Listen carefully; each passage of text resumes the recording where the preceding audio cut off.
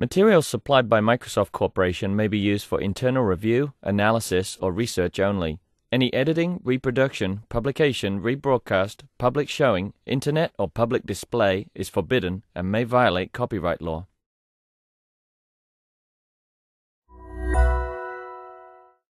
So it's my pleasure to introduce Rebecca Feverink from Goldsmiths University of London. Rebecca has done some really interesting work at the intersection of HCI, machine learning, and signal processing, which is what she's going to be talking to us about today. Thanks, Lima. Right. Hi, everyone. Nice to be here. I'm going to talk about machine learning in creative practice. I'm going to touch on a lot of projects that I've done over the last 7 years or so. I'm happy to take questions at any point, so feel free to interrupt. We're a small group. One of the things that I'm really excited about right now is the fact that we have all these sensors which are cheap, they're easy for people to use, they're exciting for students and hackers in many cases, and often ubiquitous, like the sensors that are in your smartphones. And my goal in a lot of my work is to make it easier for people to create interesting new real-time interactions with these sensors. So by real-time interaction, I just mean really broadly, hey, you've got data coming in from somewhere. Could be a sensor, could be a Twitter feed, could be a game controller, any number of things. And you want to do something with it. You want to actually control a game, or you want to build a new musical instrument where you're controlling sound synthesis as you move, or you want to give somebody feedback about the way that they're moving and maybe guide them on how to move in a better way. And I want to make this easier and faster for both professional software developers as well as end users, students, teachers, musicians, and so on. And so most of my work that I'm going to talk about falls into one or more of these application areas, and I'll talk more in detail about some of the projects as we go. So I mentioned I want to make this easier. I also really want to make this more accessible to people. And the key to doing that in my work is to use machine learning. To use machine learning to make sense of this real-time sensor data, but also to rethink in that scope what machine learning is really good for, why it might allow us to build these kinds of systems, what kinds of systems we can build, what kinds of design processes we can support, and also rethinking what the user interfaces to machine learning should be to make all of that possible. Okay, so lots of systems, like I've already mentioned, new musical instruments or systems for biofeedback or for data sonification and visualization, they kind of have these three components, right? First of all, you have to get your data from somewhere. You have to get a sensor or an API that gives you data coming in. Then you have to make sense of that data. You have to interpret it, do some kind of decision making to figure out, all right, if my data looks like this is what I want my computer to do. This is what I want my game avatar to do, or this is the sound that I want my instrument to make. And then you've actually got to do that, right? There's got to be some piece of software or hardware that takes those instructions and does the thing. And in a lot of applications where I work, this data acquisition piece has become really easy, largely in part to all of these great off-the-shelf sensors, to people getting proficient with things like Arduino and Raspberry Pi and plugging sensors into them and making stuff. And this other piece is also often really easy. People who are professional musicians, for instance, they're proficient in using digital music software, where you can send it MIDI information or other control information, it'll make a sound. They know how to use that. Or game designers, they know how to program a game engine, right? That's part of what they do. But this interpretation or this mapping step can be really difficult, can be annoying, time-consuming, for lots of reasons, right? These sensors might be giving you noisy data. They might be giving you high-dimensional data. They might have a rather complicated relationship between the data coming in and the thing you actually care about. So unsurprisingly, this is where machine learning can come in and make things easier. I'm going to unpack this a little bit. There's lots of different ways that we might interpret or map data. The two that I've focused on the most are classification and regression. And when you talk about classification here, the easy type of application is doing something like gesture recognition. So if I have a webcam turned on and I want to do hand gestures in front of it, I might say, all right, here's something that I could do, and I want this to basically be an action classifier. I want it to say, that's a closed fist. Once I know that, it's easy for me to say, all right, send a message to my music program and have it play a sequence of notes, or send a message to my game engine and have my avatar do something. And then if I do a different type of gesture, I get a different label, and I can produce some different response. Now, for most applications, you do want this classifier to be really accurate, right? You don't want it to give you the wrong label for a certain gesture, and people really care about that. There are a number of other priorities that start coming into play, right? You might also want it to give you classifications for gestures that are comfortable for someone to use, that are easy for people to remember, or that are easy for people to learn. And these come up, again, these are part of the design process that I'm going to talk about a bit later.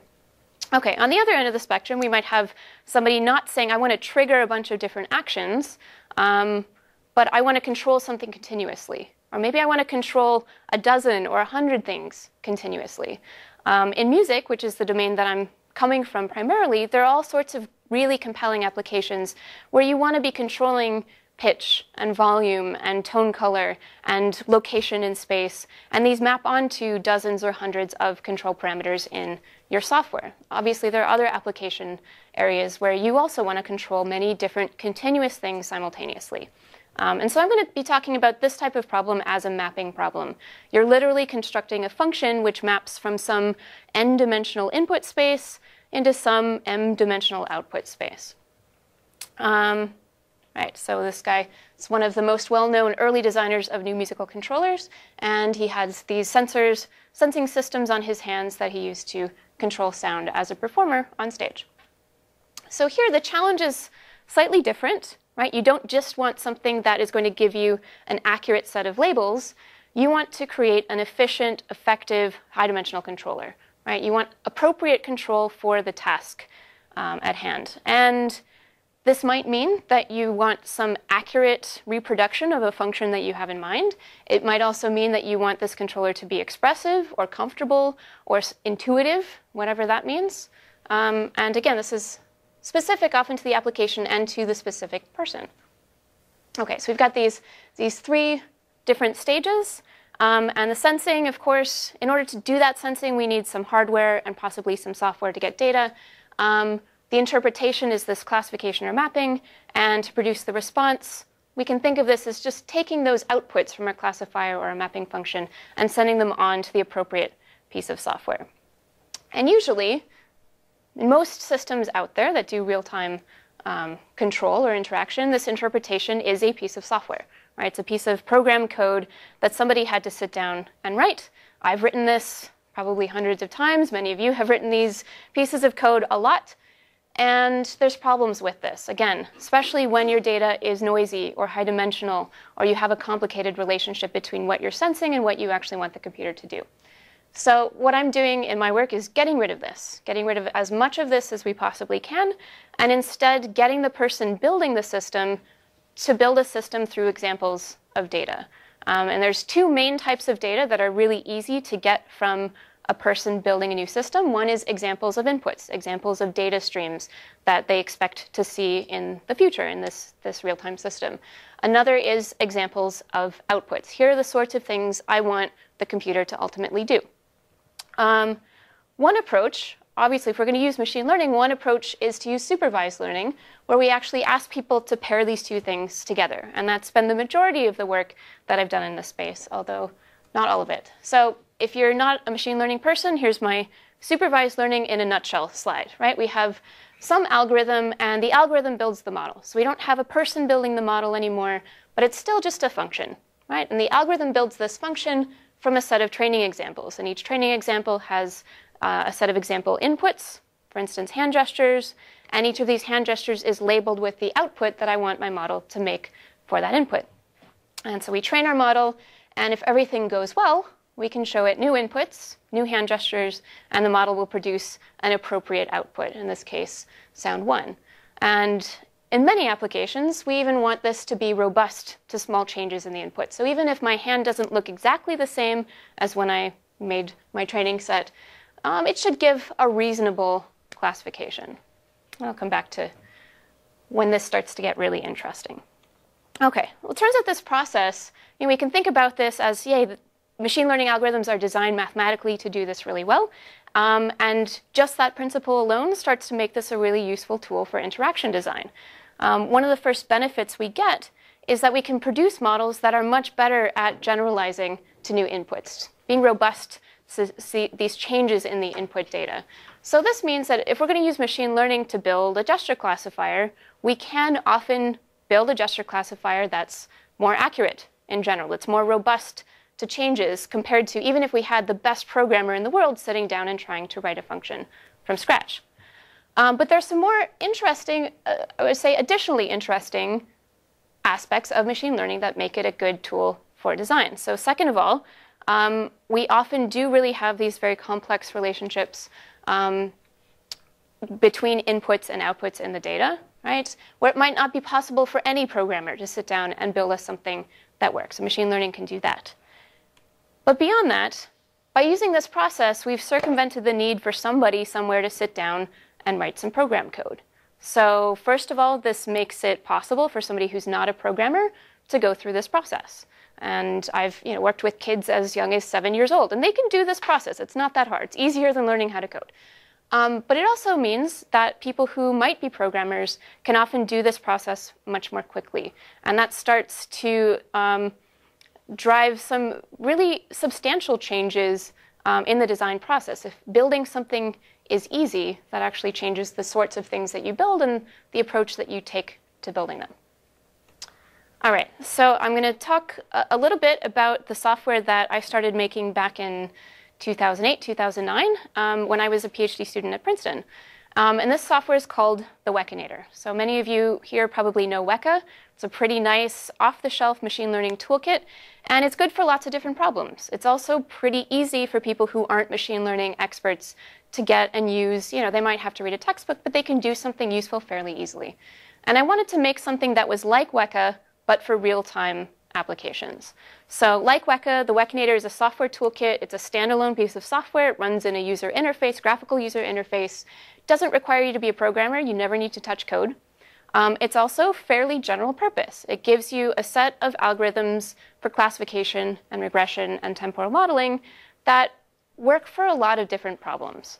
Furthermore, it's compatible with pretty much any type of sensor or game input or computer vision or audio analysis system on the input side, and you can connect it up to code that's written in any programming language on the output side. It works nicely with music synthesis engines and game engines and animation environments and so on.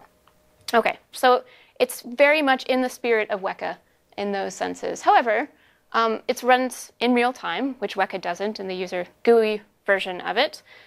More interestingly, we found out very quickly when we started this project that if we were going to build something useful, we had to address some of the differences between what machine learning means and how you do it well in an environment like Weka, where you've got offline data sets, you want to do a certain type of analysis and model building, versus in these contexts where you want to build a new gestural control system or a new musical instrument. All right, so I'm going to make the case throughout this talk that using machine learning to build these interactive systems is not exactly the same as building something with a tool like Weka. The first big difference that you run into is that you don't have training data out there. You need to collect the training data. If I want to make my hand gesture classifier, I can't go out on the internet and download the ground truth training set for these hand gestures. It probably doesn't exist, right? But I can make that data set. I can just give it a bunch of examples and maybe collect examples from other people doing the same set of gestures. But I get to choose the gestures. Second difference is that if I'm building something like a hand gesture classifier, I'm often proficient enough in the application area under consideration that I'm qualified to take that model and say, I'm going to make some new hand gestures, and I'm going to see what it does.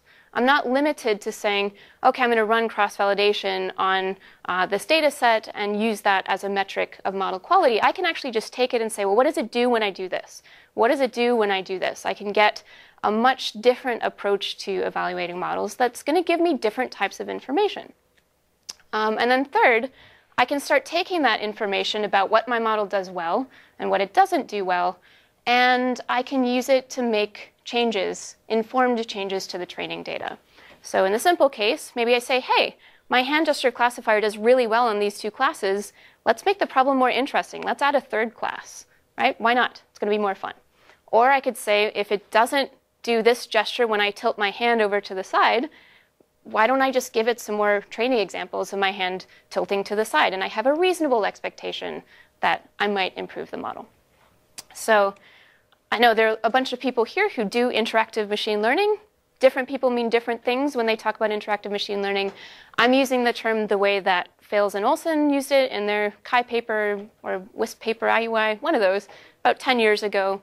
When I say interactive machine learning, I mean these types of things specifically in this context. All right, so before I give you a demo, I want to give you a good idea of what's going to be happening in the software that I show you. So once you've built a model with Wekinator, you can run it in real time, and you just get a stream of feature vectors coming in, and these can be from sensors, from audio, from wherever you want, and it's going to output a stream of output vectors. And you can take these and send them to an animation program, you can send it to processing, or Unity, or sound synthesis environments, and so on. Doesn't matter. All of this communication is done through a very nice, simple communication protocol called Open Sound Control. If you're doing real-time stuff and you haven't used Open Sound Control, I recommend it. It's like a very nice glue. Yeah, makes things easy. OK. I mentioned that we might have more than one model at a time. For usability and debugging purposes, from the perspective of the end user, we're making one model per output. Right? So here, if I'm building a music system, I want to control volume and pitch and some filter coefficients and so on. I'm going to separate each of these out into a different model that's completely independent from the others, because that means I can tune it independently if I want. And each of these models, I can use one or more of the available features. These models can be regression models, which I might use for something like volume. They could be classification models, which I might use for something like discrete pitches. They can be models that do segmentation. I'm not going to talk too much about that in my talk, but we can talk about that later. Or if you're doing classification, you can get posterior probability distributions rather than just the single most likely label. And you can send this on, again, to whatever kind of environment you want to control.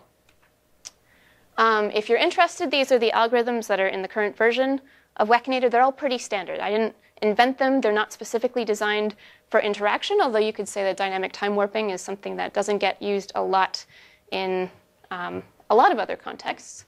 But they're pretty standard. OK, let's do some demos. So I'm going to open up Wekinator here. And I'm going to tell it, first of all, I'm going to do one of my oldest demos for you. Dan Morris has seen this before, I think. And I'm going to make a classifier. I'm going to get 100 really, really bad computer vision inputs here. This is, I'm taking a webcam input from my computer, and I'm just chopping it into a 10 by 10 color matrix. And I'm taking the, I think the average brightness value in each of these cells and sending that as a 100-dimensional feature vector. So this is kind of a silly feature to use if you know anything about computer vision. But this is a lot like features that people use in practice all over the place. Right? It's kind of a first pass. I don't know anything about my data. I don't know anything about signal processing. I want to try to use machine learning to build something anyway. All right, so I'm going to send it 100 features. And I want to control one classifier with 4 classes.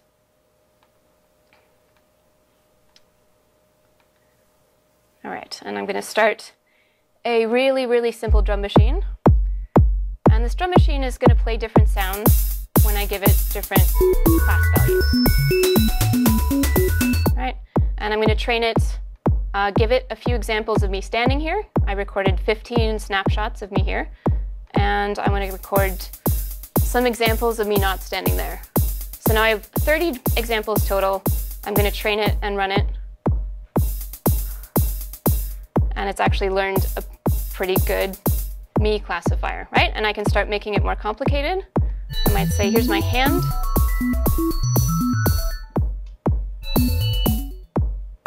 Right? Still working pretty well. Let's see if I can make it make a mistake. No. All right, here it's a little bit fuzzy in here. It's giving me, it's confused with my hand right here, so I'll give it more hand examples in this space. And I'll retrain it and run it. And now I'd say that that's better. All right, so that's a really simple classifier with bad features with examples that I've just given it on the fly. OK, let's do a regression demo. For this one, I've got a leap motion sensor here. And I've got a much better feature set. In this case, I've got using the hand skeleton data that I'm getting from the leap, and I'm just using the X, Y, and Z features of each fingertip. Right? So I've got 15 features total. And to do this, again, I'll say, listen for these 15 inputs. And let's control a physical modeling algorithm. So this algorithm that I'm going to show you is a pretty high-dimensional algorithm. It takes in something like 11 different control inputs and makes very different sounds depending on which inputs you give it. It's not going to find it there.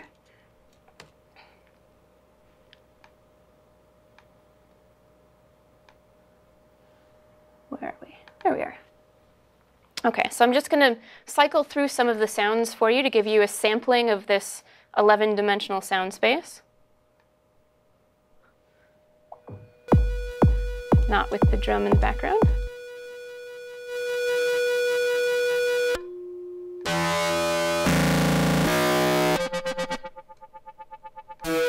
OK, so that's just some pseudo-random locations in the sound space. If I'm a sound designer or I'm a composer, my job is to find not just locations in this space that sound good or useful for an application, but trajectories through this space. I want sound to change over time in a way that makes sense, right? Which is musically expressive or fits the scene, the sound scene that I'm trying to design sound for, and so on. And I want to control this with leap.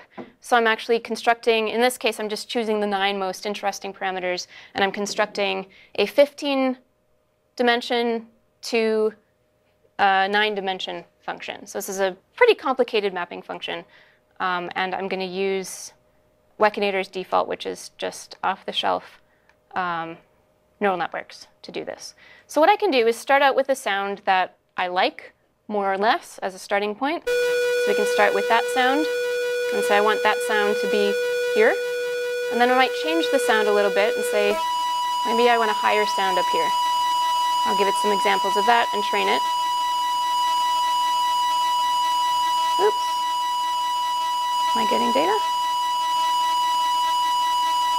OK, that didn't work for some reason. Let's try this again. Here's that.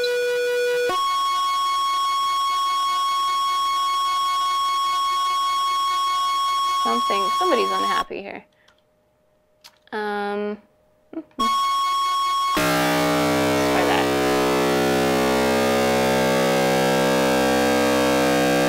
We're not getting data for some reason. Let me restart this.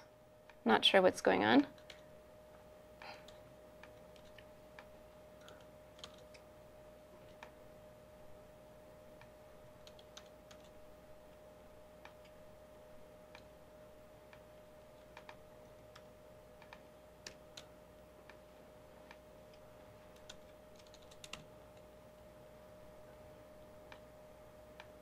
If that doesn't work, we'll do a different demo.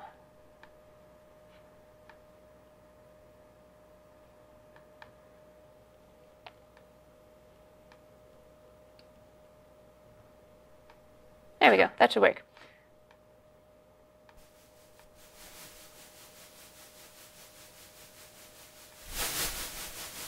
OK.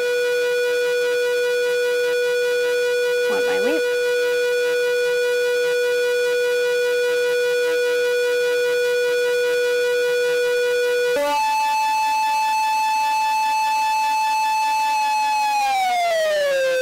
Right, so now I've taught it that something about the fact that the height of my hand corresponds to pitch, and I get a nice little slider. Not the most interesting thing in the world, but it's sort of a nice leap slide whistle. I can start making it a lot more interesting if I give it different hand positions. So.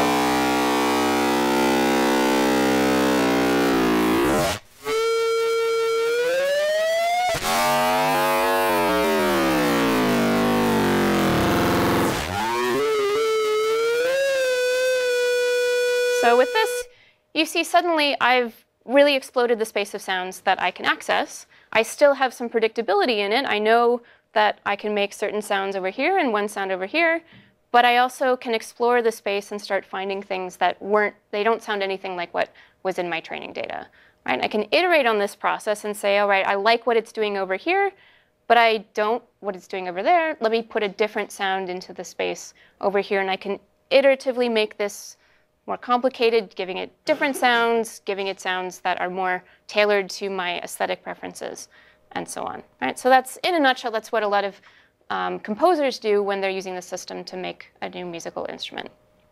Does anybody have any questions about the demos before I move on? OK. So as I mentioned, I built the first version of Wekinator back in 2008, 2009. I've been using it with a lot of different people in different contexts since then, and also building new types of interfaces which aren't Wekinator specifically, but similar interactive machine learning interfaces for different applications. Some of the first people I've worked with in this space are really gifted computer music composers. And I have a demo of one piece which is much better music than what I just showed you. And this is an example of somebody who's a professional composer who worked with this over the period of several months and built a piece which you're going to see here. And the sensors here are these game track real-world golf controllers, which are supposed to be used to measure your golf swing, but you can pick them up and use them to measure 3D space of your hands, or 3D position of your hands in space. What she's doing, what she really wanted with this piece was to have people doing something that was like the yoga sun salutation. And she had a particular sound space that she wanted people to move through and smoothly move through as they were moving, and also have slight differences between different performers. So she had quite a clear conceptual idea of what the piece was going to do in the sound space, and used Wekinator to turn this into something that felt like the right instrument for her for the piece. So I'll give you some video.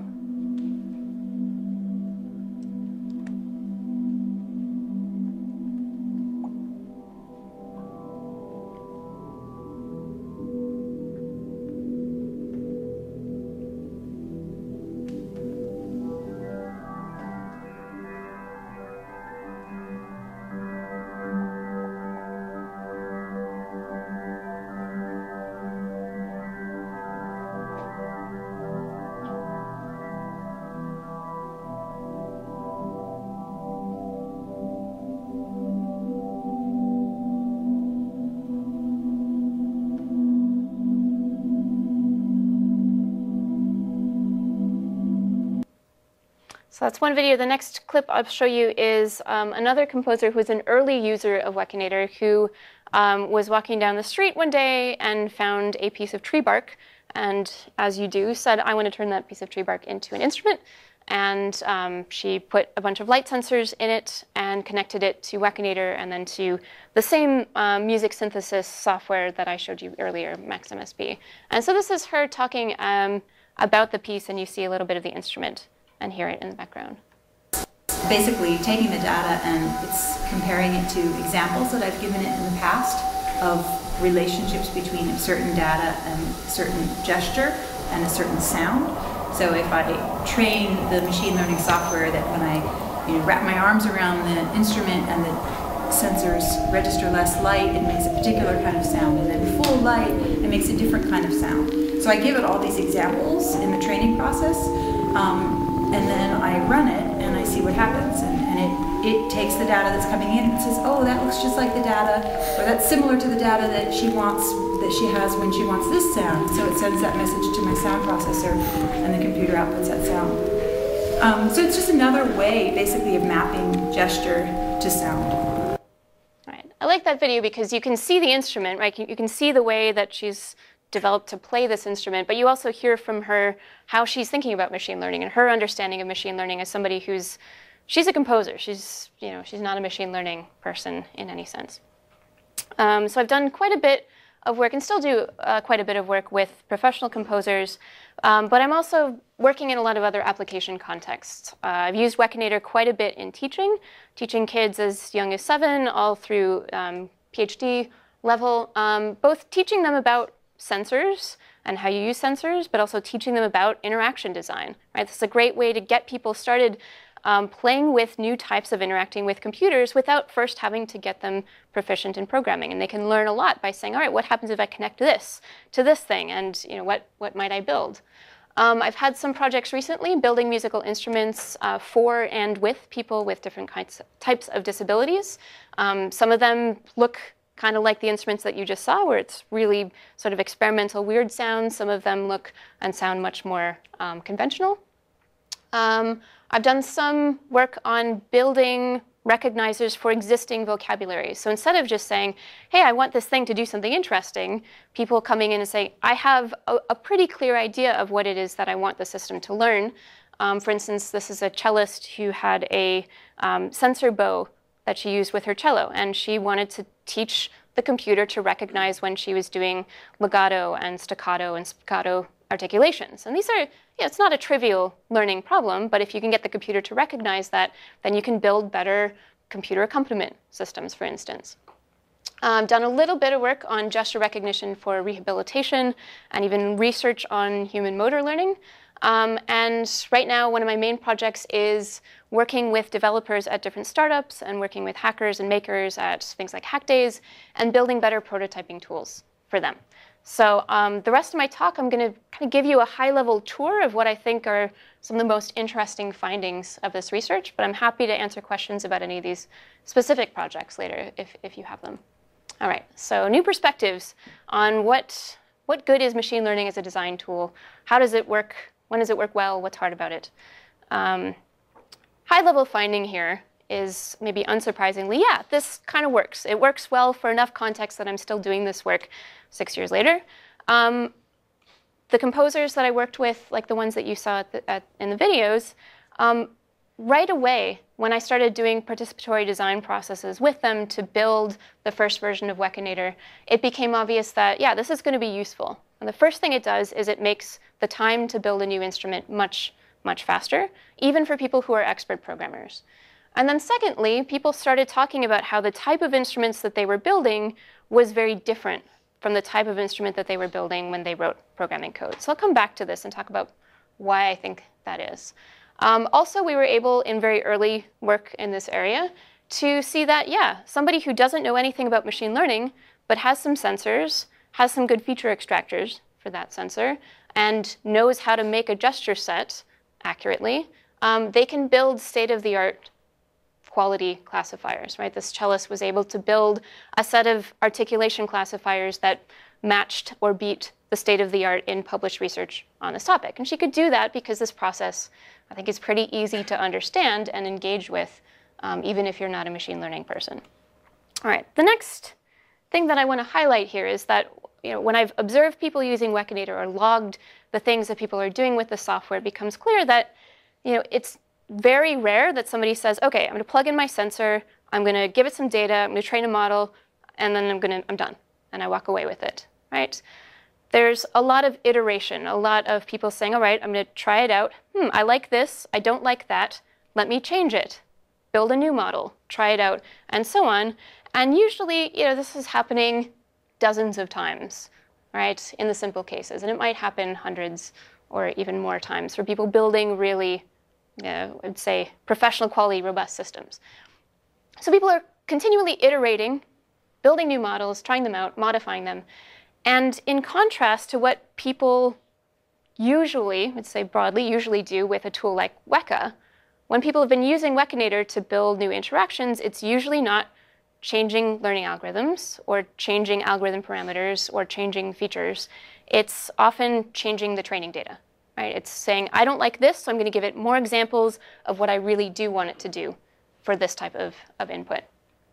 And I think it's constructive to think about the training data as actually a type of user interface here. Right? Instead of writing code, people are giving examples of what kinds of inputs they want to give to the model, what kinds of outputs they want the model to have. And this is the primary way they communicate their goals for what the system should ultimately do.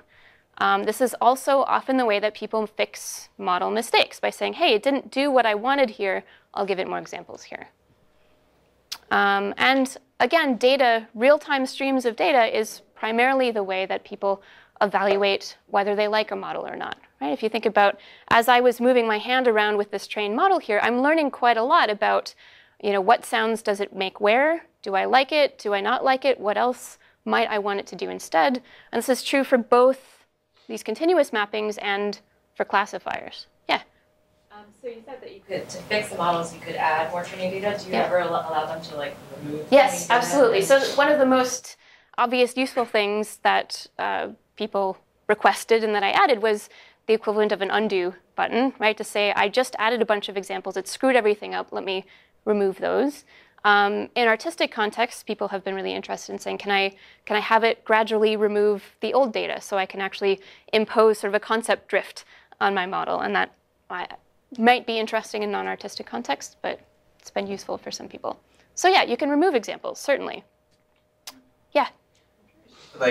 So with the leap, not so much, but with the camera and other things, I wonder, something that might be non-obvious to users might be that, how much the context of lighting or something could totally change the person. They totally work to their desk and they get into the performance space and they're like, oh my God, what's happening? Yep. Do you see that, and how do you help people account for those things? So up to this point, I haven't tried to build any tools that explicitly help people with that process.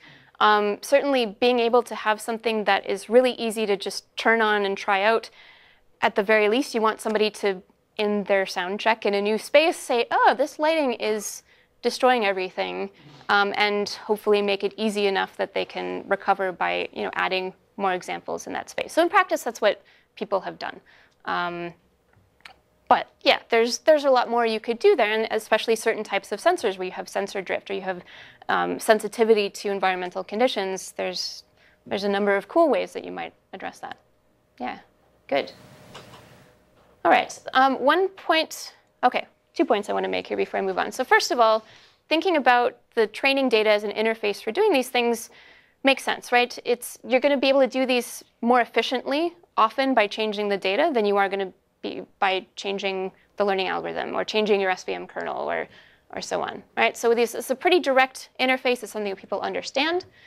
I have asterisks here next to goals because I do want to make the point that it's not that somebody comes to the table usually and says, I want to build a classifier that does exactly this. Or maybe they do, but often those goals change slightly over time. I'll come back to this. But if you're able to easily change the data, then that's OK. Right? You don't have to do anything complicated algorithmically. You just allow people to have a very lightweight, low overhead way to say, well, my idea for what I'm building has changed now. And it's OK. All right, which brings me to my next point, which is that I think when people have used Wekinator for really serious projects, and I say, why in the world would you use this? It's a research piece of software. It's a little bit weird looking.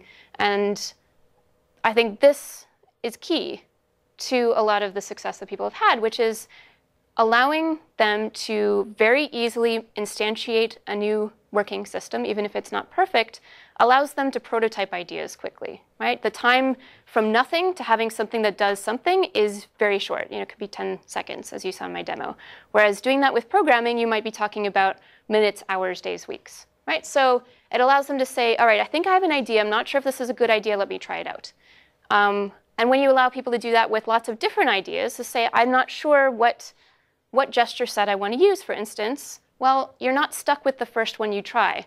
You haven't sunk 2 weeks into it by the time you find out that maybe you're on the wrong track, right? You can explore lots of different ideas in parallel. And for some applications, it's also important to be able to discover behaviors that you didn't necessarily plan for. So these first 2 points, people have written about this, right? Ben Schneiderman has written about this. We talked about creativity support tools. Bill Buxton has written about this. And we can talk about the importance of these activities in the context of wicked problems, right? If you guys haven't come across the idea of wicked problems, this is something that's been useful in shaping the way I look at this work, right? You can talk about problems in engineering, in design, in music, all sorts of things that people might want to do with sensors. Well, you don't necessarily know exactly what the specifications are until you've actually built the thing, right? You don't necessarily know what exactly is a really good gesture classifier for controlling this video game until you build it and you try it out, right? And probably you build it and you try it out and you say, well, that almost works, but there's this thing that I didn't consider, which is screwing me up, and I need to fix that, right? So your understanding of the problem goal and the problem constraints change over time. And it's by instantiating different designs that you actually learn, and you're able to get to your final design, not just more quickly, but you, as Bill Buxton says, right, you need to not just get the design right, you don't just implement your specifications, you're getting the right design. You're making sure you're building the right thing to begin with, right? And when you're able to build something really quickly and try it out, that makes this process easier. So I think when people have talked about, well, allows me to build just a better interface than by programming, I think this is a lot of what is behind that.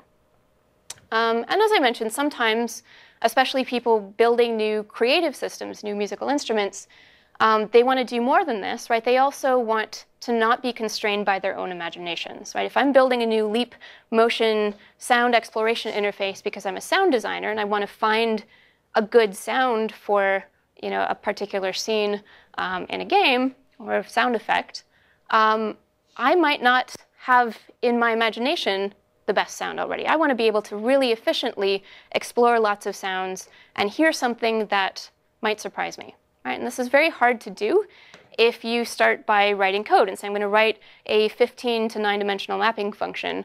The easiest thing to do is to, you know, make a linear function with some really simple translations and transformations, and then you're kind of stuck with it. Right? Whereas using this sort of example-driven paradigm, you can put very different sounds into your training set and get very different outputs. So this is also something that people have talked about as being important to them in their choice to use this versus programming. Okay, so I've been talking about a specific set of ways in which people and machines are really co-adapting in this process. And this is, I think, a really important point that took me a long time to realize, right? You think about machine learning from a conventional perspective, and you think about it as, okay, I'm going to try to build the very best model for this data set. You assume that your goals are embedded in that data set to an extent, and you want to build the best thing. That's not often how the real world works. So as I mentioned here, right, we're not typically starting with ground truth data that's already been collected. Or even if we are, we often are able to go get more data to either test the model or improve the model.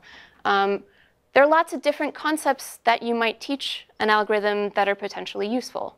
Right. Earlier today, we were sitting down and talking about building a shake detector for the microbit, for instance. And there you could say, well, this is pretty simple. It's a pretty clear-cut problem. Either you're shaking it or you're not. Well, yes and no, right? You could imagine, are you going to enforce the fact that everybody has to shake it with, you know, sort of the LEDs facing up, and they have to shake it back and forth, left and right? Or are we also going to allow people to shake it up and down? Or are we going to allow them to hold it any way they want and shake it, right? Those are all different variations of the same is someone shaking it problem. And they're all going to have different implications for how hard it is to build a shake classifier. And they're going to have different implications for how easy to use that shake classifier is going to be, right? And so we can think about this design space as presenting lots of different potential trade-offs between the usefulness of the end model and the feasibility of making it. And what you see, unsurprisingly, is that people navigate this space, right? They have a limited amount of time to build something. They have a limited amount of effort that they're going to build into it, or put into building it. And at some point, they're going to make a judgment call and say, all right, this is good enough. Let me move on with my life. Obviously, right, when we're building tools, we want to make this, you know, we want to make it as easy as possible for people to build things that are as complex as possible. But at the same time, I think it's helpful to think about this larger context. So for instance, I have a paper at AVI a couple of years ago where we tried to build a better tool to help people understand these trade-offs. This is a tool for recognizing beatboxing, but also other types of vocalizations or sounds. And if you want to train a 3-class classifier, we actually show you some information about the examples that you've recorded and how they might overlap in the feature space. So this is one choice of 3 classes. This is another slightly different choice of 3 classes. And if you're a user, right, and we don't show people this because we're not working in a two-dimensional feature space, but we show people this, right? If you're a user, knowing this can help you understand the trade-offs. To say, well, I could either just work with this one because these are more easily able to be classified, or I could work with this, but I have to redefine class B by changing the way that I perform it.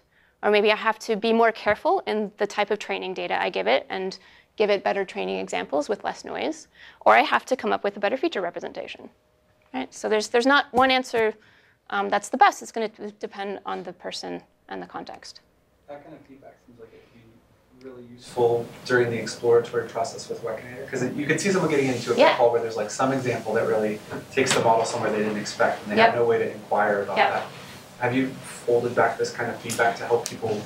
Not yet. Go through the process? Not yet. But yeah, that's something that I would really like to do. Yeah. All right. A couple more points that I want to make before wrapping up. So another, I think, underappreciated benefit of using machine learning to make interactive systems is that it allows people to communicate very directly, hey, this is an embodied action that I want to take, or here's my embodied understanding of how what I'm doing relates to what the computer is doing.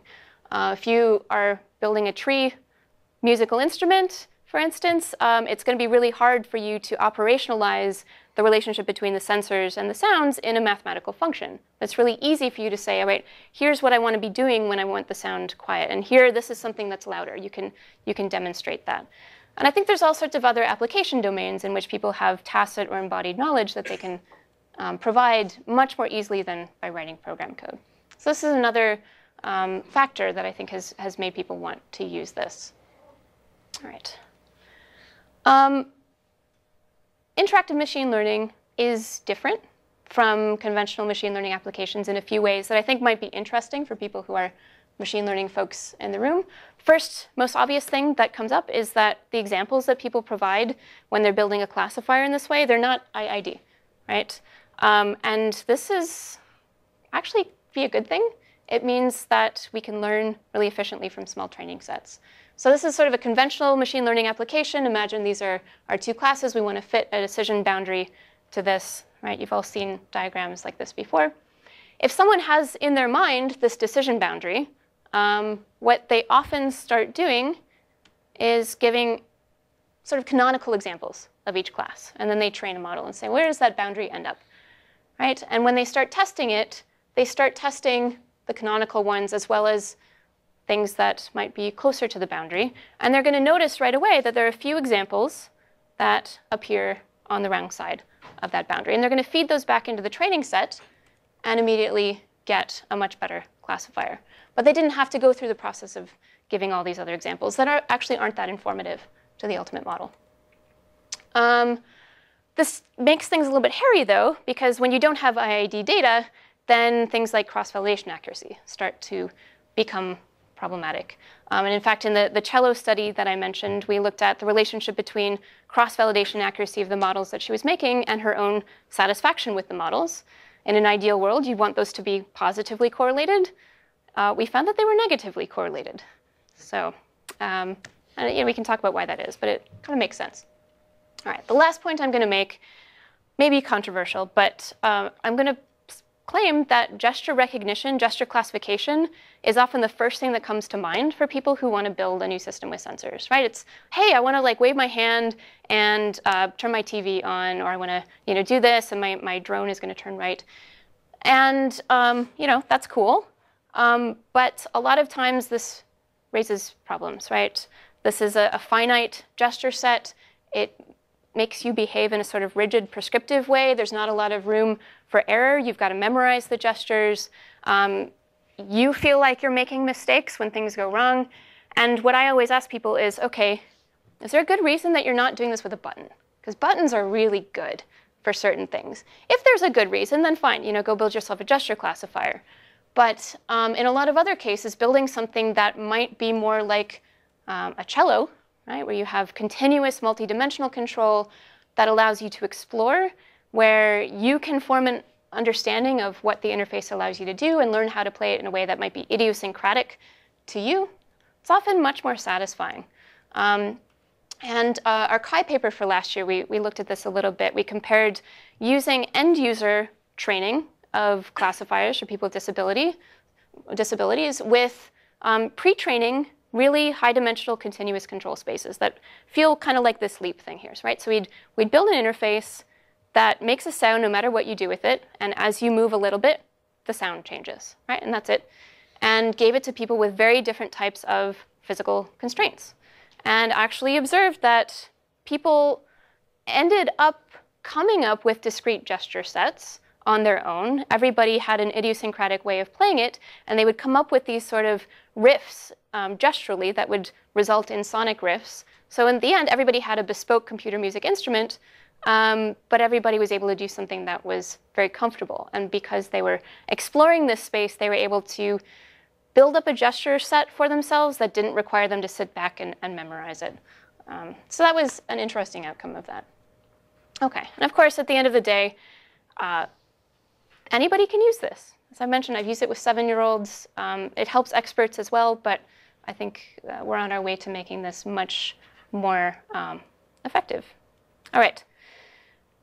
We don't have too much time, so I'm going to leave it there and open it up for questions. So many people. I'm not going to take your question because we're going to talk, but I'll come back to you, Ofer. Dan. Do you know if anything looks sort of like this has been commercially deployed? Like I mentioned somebody like Leap, for example, has the super high dimensional data space, and they're trying to put it out into developers' hands who've never seen it before. Yeah. And how did that go? So that is the third next slide that I was going to mention briefly. Not a lot of people have been commercially deploying this, but I'm working with 4 startups right now around Europe who are trying to put this into products. And so we're actually studying their process of doing this and trying to figure out how to best support them. Where the end users are, in the model I was talking about, where the end users aren't really end users, the end users are other software developers. That's yes and no. So we're actually looking at both, in this context, where, for instance, oh, I didn't even have them on there. Sorry, 5 startups. The one that I left off is making an app for sound designers where the end user will be customizing. Yeah. So ask me in a year. Yeah. So especially from my background, thinking in the biosignal space, it seems like feature extraction is a huge and tricky part of this. Yes. How have you tackled that in the past? Like if you take a 7-year-old and they want to do, assessment of something phonic, right? Yeah. How do they solve the problem of extracting the So spectral feature? my first pass into that, and this has also came up really when we were working with Plux, who does sort of an Arduino-like platform for biosignal acquisition. The first thing we just did was say, well, let's wrap everything up in a GUI and give people visualization and give people the sort of drop-down ability to add, filtered features and look at your peak detection and that kind of thing. It's better than nothing, but it's not something that we've had a chance to really rigorously explore. And I think we've been talking about this a lot the last few days, that I think there's so much stuff you can do to make that easier. I'd love to do more of that. On that same thread, I was thinking about the same thing, but I'm wondering that, I think about as it's like a guitarist or a keyboardist, like you kind of get to know, oh, these are the kind of effects pedals I have to have different kinds of output sounds. You can imagine people learning a space of oh, I need something speechy, and I need this package which gives me the orchestral features or something. And, you can see that becoming a part of their vocabulary, that there are libraries of features that they need to use to do certain kinds of things. Yeah. So you mentioned how you train these models, and rather than using a metric, sometimes it's just how it feels to you and how important it is that it feels right to you. Yeah. How much does that transfer across users? Is this my instrument and is it right for me, or does that? Yeah, so I think that's a great point, and certainly once you have something that is meant to translate across users, for certain applications, it's okay to have the developer say, well, here's my gesture set, and to some extent, if I want it to be recognizing these hand signals, I'm going to train it the best I can, and assume that other people are going to adapt to make those gestures the same way, and they're going to learn how to control the thing accurately. Obviously, that breaks down at some near point where you want to give people better ability to test it out on data from people who aren't themselves and to notice, hey, my sensor like really doesn't work well on people with hand sizes that are different.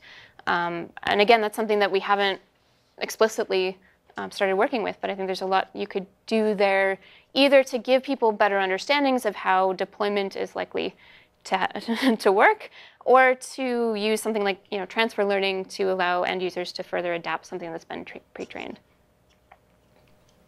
Yeah? Have you played with gestures that are more temporal in nature, paths? Yes. Yeah, so I skipped that part of the talk, but one of the things that I've been doing over the last year or so is looking at different basically path recognition algorithms. The easy way to do that, and the way that's built into Wekinator this version, is dynamic time warping, and I've got some sort of specially configured dynamic time warping methods that work pretty well for a lot of different sensors. There's a postdoc who just finished with us at Goldsmiths who was doing some other techniques based on simplified Markov model, where you don't need a lot of training data to set the transition probabilities, and that gives you furthermore the ability to have an idea of where in the sequence you are at any given time. So I think that's super useful as well. Yeah. Ofer, do you want to ask your question? Yeah, so when you were describing one of your demos, you said that you're just using the default regression algorithm, which was a neural network. And it seemed like you were kind of, brushing that off as an obvious, I'm just using the default. But it seems that if what the goal of the people is to explore the space, right? And I use two different algorithms. So maybe I have a nearest neighbor algorithm versus a neural network. Then maybe they will both do a good job of learning my gestures, but they will interpolate differently. And certainly they will extrapolate to faraway points much differently. Definitely. Another example is if you're regularizing your neural network parameters, if you regularize very aggressively, maybe it'll be a very simple linear interpolation. If you let the thing go wild and start from a random point, you could move through many different states as you move from one to another. So, but that will imply that you need to expose something about the algorithm or the regularization parameter or some of the machine learning internals to the artist. Yes and no. Yes and no. I think one of the first things that I found when building the first version of Wekinator is that people get really kind of turned off by having to explicitly make decisions about what algorithm to use or what parameterization to use. So one of the things I spent a lot of time on was saying, okay, what's a good default algorithm for classification or regression? What's a good default neural network architecture for the kinds of sensors and applications people are using? And then I didn't ever see the word neural network on the screen when I loaded up the program and trained one. So you can happily coast along without ever doing that. I think that's not optimal, and certainly people are missing out on opportunities to get better performance if they're never changing the algorithm. So one of the things, I forgot to mention, I'm teaching a MOOC starting in a few weeks about machine learning for artists and musicians. One of the things I'm exploring in that MOOC is how to get people to have a good intuitive understanding of how their choices of algorithms and parameters are going to affect the model. So without having to know calculus and take a machine learning course, you can still, with some human training, make better decisions about things. That's one side of it. At the same time, I think there's a lot that could be done without having to train people by allowing people to instantiate multiple alternatives. To say, here's my classification training data set, hit train, and now I want to get 3 or 5 or 10 models out. And I don't necessarily need to know which one is which, but I can try the first one, and if I don't like it, I can try the second one, and that's just another option that's there in addition to just changing the training data. And especially at some point, when people are really happy with their training data set, you kind of converge to something that needs to feel a little bit more like Weka, where you're happy with the data, now it's time to, explore the space of algorithm configurations. Yeah. Other questions? All right, thanks a lot, guys.